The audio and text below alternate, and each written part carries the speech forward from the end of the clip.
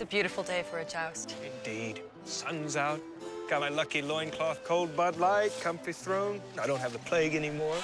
Look, it's the Bud Light. The genesis of the idea was there would be a joust between the Bud Light and the Mountain. We pitched it to them and said, hey, obviously the beginning part we want to make sure is as authentic as possible to Dilly Dilly. So we need to work with you guys, with Wieden and Bud Light on that. This was really such a unique opportunity for us with the connection that we had inherently between the two medieval worlds. I mean, this made sense in a way nothing else really did. Dilly Dilly!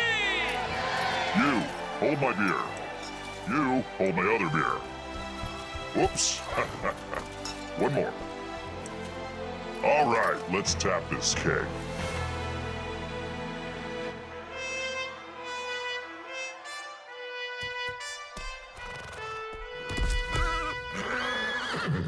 It was very clear from day one that there was going to be some sort of Game of Thrones spot that's invaded the Bud Light spot. Giddy up, Peanut!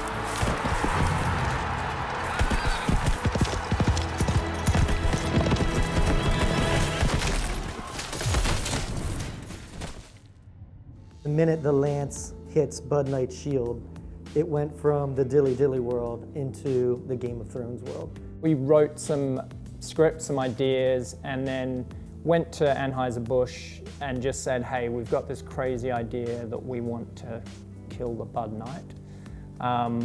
Do you think this would be something you're interested in?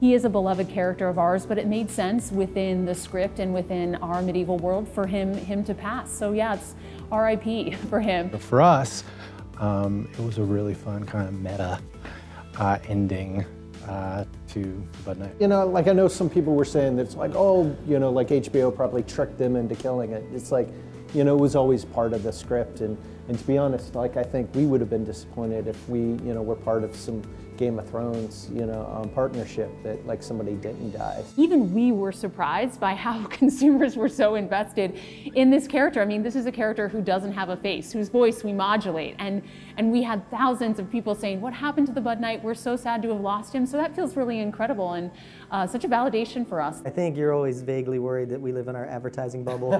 And like, it's a huge deal to us and it goes out in the world and nobody cares. We had two different directors. We had our director, Spencer Riviera, and then we had David Nutter, who directed the Red Wedding episode, one of the most iconic Game of Thrones episodes ever. And then from that point on, we decided, let's just do two of everything across the board, and we ended up with two editors and two VFX companies, two sound designers. You know, I was actually pretty surprised, like how smooth it was with the two directors, two agencies, two clients. The reason we went with two of everything was because of, in service to being authentic to the Bud Light world and to the Game of Thrones world. It was very, very important to us that we brought the authenticity of Game of Thrones, and I think it's there on the screen.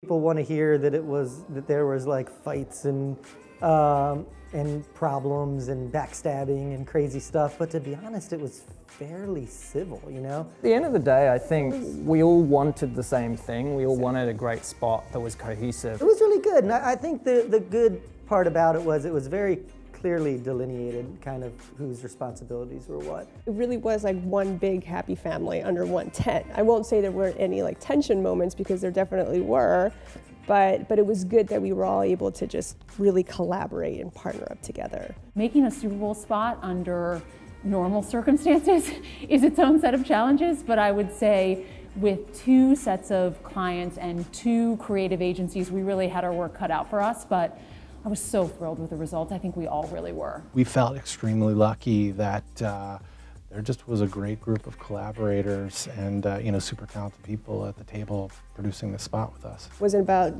being precious about our section or them being precious about their section. It was about just making it better and making it the best it could possibly be. And I think that's how we landed where we did with just great spot.